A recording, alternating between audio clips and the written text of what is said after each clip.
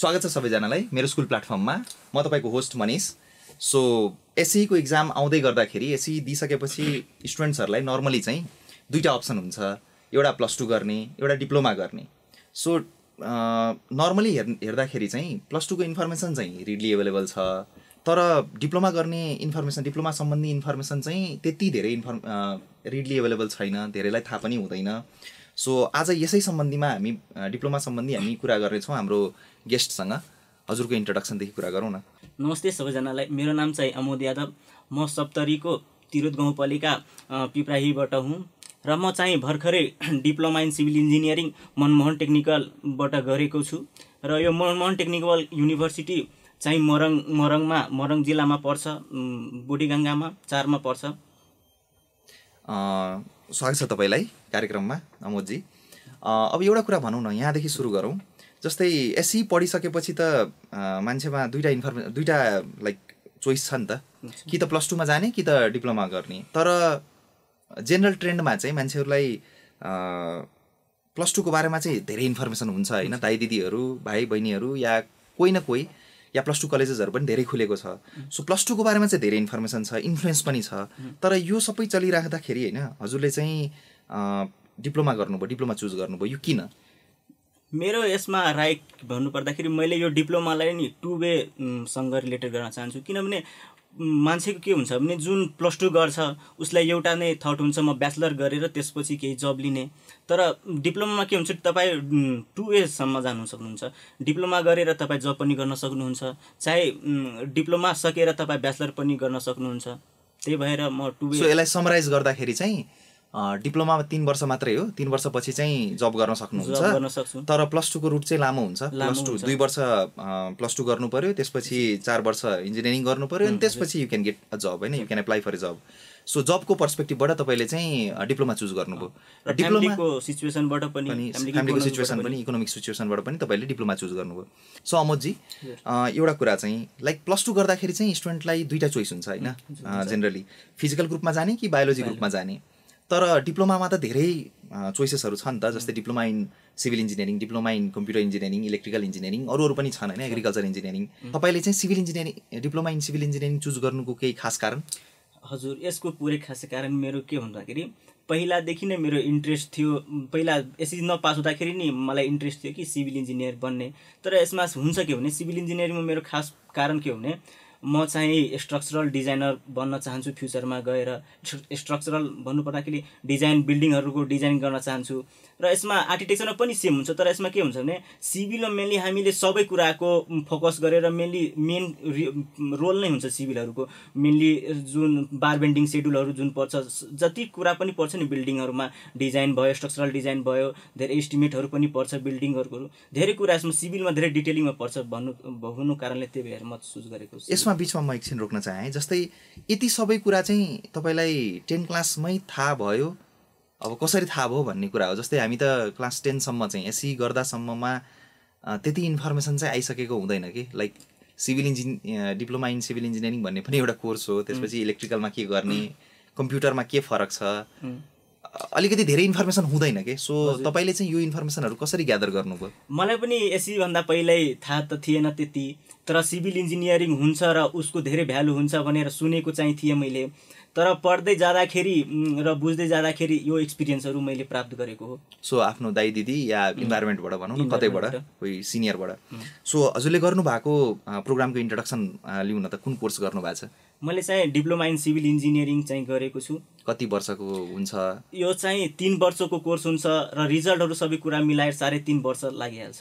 र लाइक एसई पछि लाइक एसईमा चाहिँ इक्जाममा चाहिँ केही छ कि लिमिटेसन, इलिजिबिलिटी क्राइटेरिया केही छ कि लाइक यति जिपिए आयो भने मात्रै गर्न पाउने एप्लाई, त्यस्तो केही छ कि?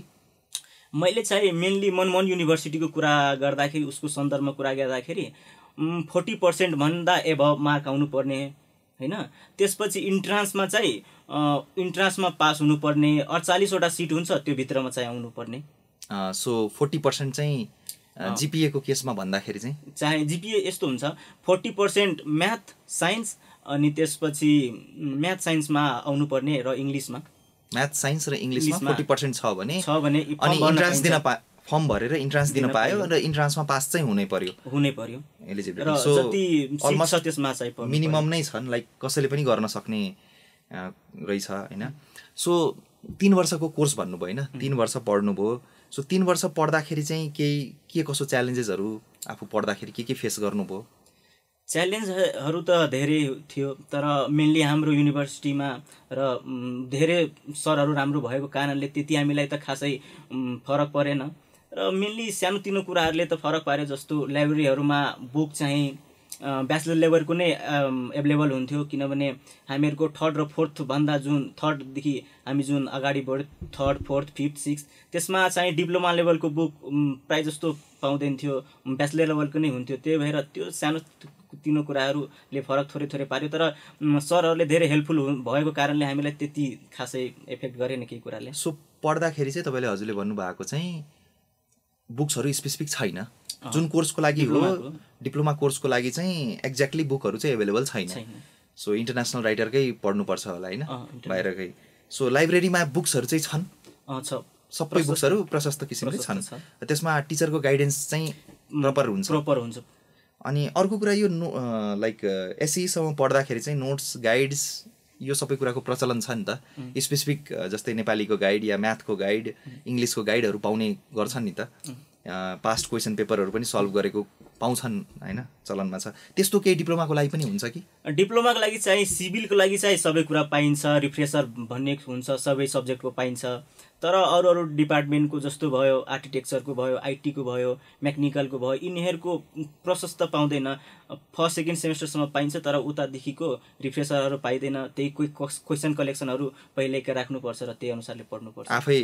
आफै क्वेसन्स कलेक्सन गरेर आफै सल्भ गरेर आफै पढ्ने प्रशस्तै पाउँछ अनि टिचरहरूले पढाउँदाखेरि चाहिँ लाइक प्र्याक्टिकल नलेज दिएर पढाउनुहुन्छ कि लाइक रोट लर्निङ नै हो त्यहाँ पनि थ्योरी आएर पढाइदियो अनि त्यही याद गर्यो अनि त्यही इक्जाममा दियो त्यस्तो हो कि अरू कलेजको मलाई त थाहा भएन तर हाम्रो कलेजमा पुरै प्र्याक्टिकल वाइज पढाउनुहुन्छ जुन प्र्याक्टिकल जुन सिलेबसमा जति प्र्याक्टिकल हुन्छ सबै गराउनुहुन्छ टाइमली विकमा जुन हाम्रो रुटिन अनुसार जुन प्र्याक्टिकल हुन्छ त्यो सबै गराउनुहुन्छ अनि लाइक अब जस्तै 3 वर्ष जस्तै पढ्नुभयो हैन हजुर पढ्नलाई कुनै सफ्टवेयर कुनै प्लेटफर्म कुनै स्पेसिफिक केही कुराहरू युज गर्नुभयो कि हामीले चाहिँ डिप्लोमा लेभलमा के भन्छ SWDTM अनि अटोक्याड अनि के भन्छ स्केचअप मेनली युज गरेको छौँ र प्रायः जसो MS वर्डहरू र एक्सेलहरू त सबै युज गर्छ तर मेनली 3वटा हामीहरूले सिभिलमा युज गरेको छौँ SWDTM अनि त्यसपछि स्केचअप अनि क्याड यो 3टा सफ्टवेयर जुन भन्नुभयो नि अटोक्याडहरू लगायत स्केचअपहरू यो चाहिँ कसरी सिक्नुभयो चाहिँ मैले यो अटोक्याड त हाम्रो 3rd सेमेस्टरमा नै हुन्छ र उहाँको त्यो सब्जेक्टको प्र्याक्टिकल क्लास पनि हुन्छ विकमा 2वटा क्लास हुन्छ र त्यही अनुसारले क्याड सिकाउनुहुन्छ र एउटा सेमेस्टरमा त्यो त पुग्दैन त्यति तर अरू जुन हुन्छ त्यो आफैले नेटबाट अनलाइन क्लासबाट सिक्नुपर्छ अनलाइन क्लासबाट यसै सन्दर्भमा म रोक्न चाहे है हाम्रो मेरो स्कुल प्लेटफर्ममा पनि अटोक्याडको भयो स्केचअपको भयो यस्तो कोर्सेसहरू अलरेडी एभाइलेबल छ है हजुरले हेर्नु भएको छ कि छैन हजुर थाहा छ सो त्यस्तो त्यसबाट यदि तपाईँ पढ्नुहुन्थ्यो भने आफ्नो पढ्ने टाइममा चाहिँ हेल्पफुल हुन्थ्यो धेरै हेल्पफुल हुन्छ किनभने मलाई पनि अहिले थाहा भयो म केटिएममा आउँदाखेरि सबै कुरा मलाई पनि थाहा भयो यो कुराहरूको बारेमा अनि म अहिले हेरिरहेको छु सिकिरहेको छु धेरै कुराहरू योबाट सो यस्तो कुराहरू पनि यो पनि हामीले रिसेन्टली नै 1 वर्ष अगाडि नै यो सबै कुराहरू बनाएका हौँ हैन लाइभ गरेका हौँ तर पहिलादेखि थिएन सो बेसिकली आफैले लाइक टिचरहरूले अलिअलि ट्रेनिङ दिनुभयो बाँकी चाहिँ आफैले नेटबाट खोजेर कुराहरू प्र्याक्टिस गर्दै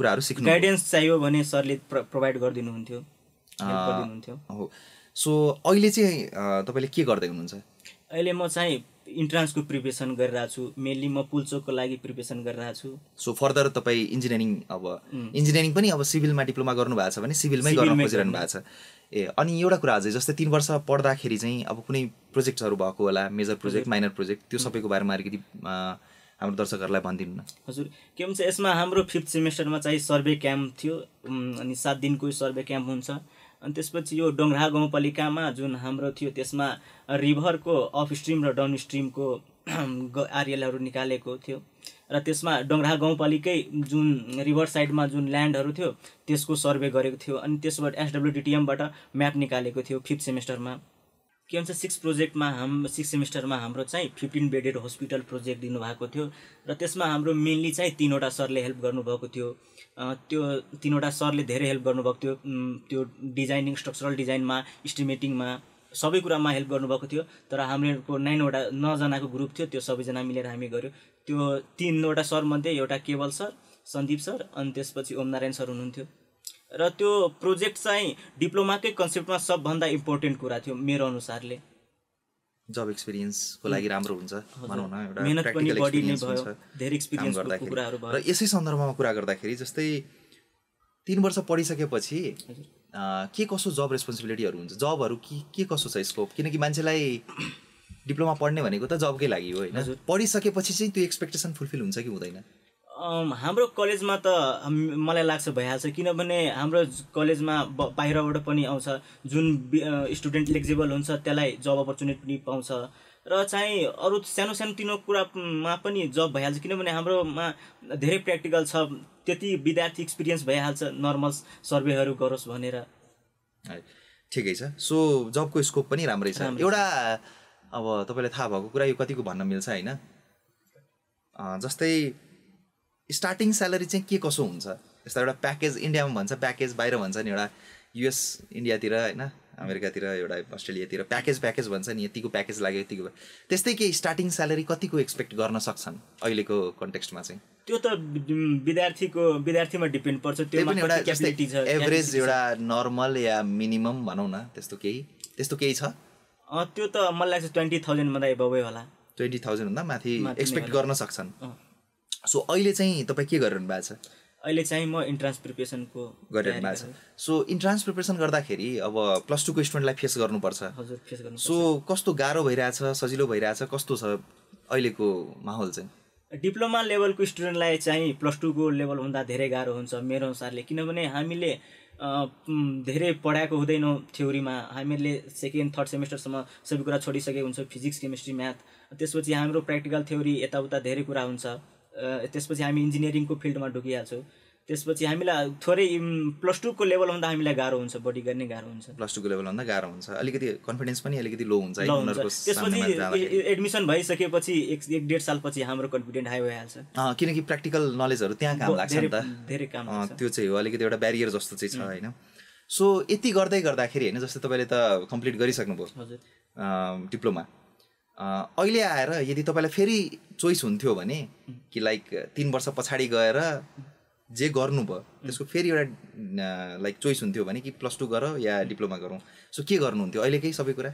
म मनमै पढ्न सकेको भए म 100% डिप्लोमा नै चुज गर्थेँ। बाई द चान्स कुनै कारणले मनमोहनमा नभइकन अरू कलेजमा पढ्न भएको भए म +2 नै प्रिफर गर्थेँ। सो त्यो कलेजमा चाहिँ लाइक पढ्न पाउनुभयो, त्यही भएर तपाईँको डिसिजन ठिक छ भनौँ न होइन। यदि त्यहाँ नपाउनु भएको भए चाहिँ, त्यहाँ ननिस्केको भए चाहिँ +2 गर्नुहुन्थ्यो, +2 नै गर्नुहुन्थ्यो। सो अहिलेको अब हाम्रो आउँदो इक्जाम जुन चैत्रमा इक्जाम छ एससीको लागि चाहिँ, उहाँहरूको लागि के सल्लाह सुझाव दिनुहुन्छ? लाइक अब के गर्दा ठिक होला उहाँहरूको लागि पनि, +2 गर्ने या डिप्लोमा गर्ने? म त यो सुझाव दिन चाहन्छु, इन्जिनियरिङ पढ्ने 100% नै चान्स छ भने +2 गर्दा बेस्ट हुन्छ। 50-50 चान्स छ भने डिप्लोमा गर्दा धेरै राम्रो हुन्छ। डिप्लोमा गरेर लाइक रियल लाइफ एक्सपिरियन्स पनि लिएर कामसाम गरेर त्यसपछि पनि ब्याचलर फेरि कन्टिन्यू गर्न पायो नि त। सो यदि टाइम छ भने, र घरको इकोनोमिक कन्डिसन पनि अलिकति लोअर छ, यो बाहेक अरू केही आउट अफ दि बक्स केही कुरा सल्लाह सुझाव हाम्रो एससीको स्टुडेन्टहरूको लागि चाहिँ? म त यही सल्लाह दिन चाहन्छु, तपाईँहरूलाई जे इन्ट्रेस्ट लाग्छ त्यो पढ्नु। तर अब यस्तो हुन्छ, अब फ्यामिलीले पनि हेर्नुपर्ने हुन्छ, के प्रिफर गर्न सक्छ उहाँले। +2 पछि ब्याचलर प्रिफर गर्न सक्नुहुन्छ भने तपाईँहरू +2 नै गर्नु। डिप्लोमा मात्रै प्रिफर गर्न सक्छ भने डिप्लोमा मात्रै गरेर फ्युचरमा कमाएर पनि पढ्दा हुन्छ। म यही भन्न चाहन्छु। एउटा क्वेसन सोध्न चाहिँ बिर्सेछ मैले होइन, इन्जिनियरिङ पढ्न त अब सरकारीमा आई गेस 4 लाख रुपियाँ लाग्छ होइन, 4 लाख जति लाग्छ, नाम निकालेर जानु पऱ्यो, नो डाउट। सरकारीमा त्यति छ, प्राइभेटमा अब प्रोग्राम अनुसार 9-10 लाखदेखि सुरु हुन्छ, 10 लाखदेखि अब नै छ। सो नेपालमै पढ्नुहुन्छ भने, तर डिप्लोमा गर्न चाहिँ कति पैसा लाग्छ एज सच 3 वर्षमा? यो तपाईँ चाहिँ धेरै राम्रो कुरा सोध्नुभयो।